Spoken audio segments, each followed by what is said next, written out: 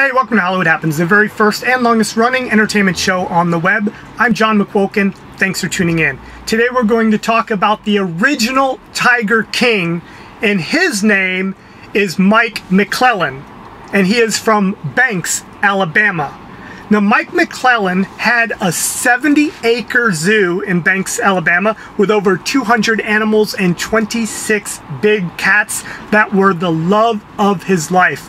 But because of PETA and other organizations protesting, he eventually had to close down his zoo and ended up working at a mall in Jasper, Alabama, and is featured in the documentary Jasper Mall, and that's how he came to my attention.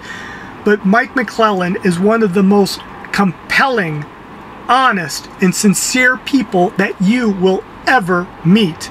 So watch Jasper Mall just to get to know Mike McClelland. And if Jasper Mall should end up being shuttered because it is struggling, then those of you out there who can possibly offer Mike a job, make sure you contact him. He is just the best of the best. Well, that's it for today's show. I hope you guys enjoyed it. I'm going to have another show for you real soon. I promise you that. So until then, take care, everybody. I'm John McQuilkin, and I'll see you in Hollywood.